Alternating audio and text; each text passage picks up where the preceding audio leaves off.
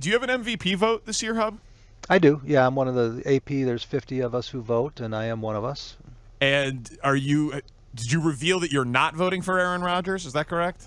I did. Yeah, I mean, I've been pretty consistent about that all year. I don't think you can be the biggest jerk in the league and punish your team and your organization, your fan base the way he did, and be the most valuable player. Has he been the most valuable on the field? Yeah, you could make that argument, but I don't think he is clearly that much more valuable than Jonathan Taylor or Cooper Kupp or maybe even Tom Brady.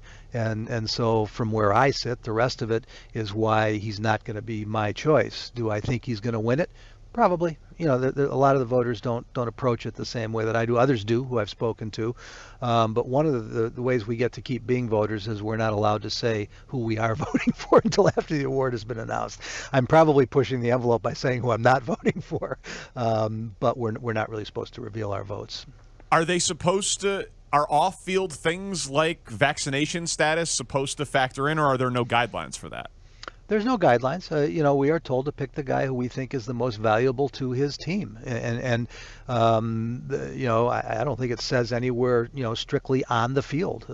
Although I do think he hurt his team on the field, you know, by the way he acted off the field. You know, I mean, they're going to get the #1 seed anyway. But what if the difference had come down to the Chiefs game? You know, where he lied about being vaccinated and you know ended up not playing and they got beat. So I think all these things should be considerations. That's the way I look at it. He ruined the entire off season for that football team. They were left in jeopardy. They had no idea what they were doing. A lot of the off the field stuff was wasted because he wasn't there. He tortured his fan base, and he's getting ready. He's already started doing it again.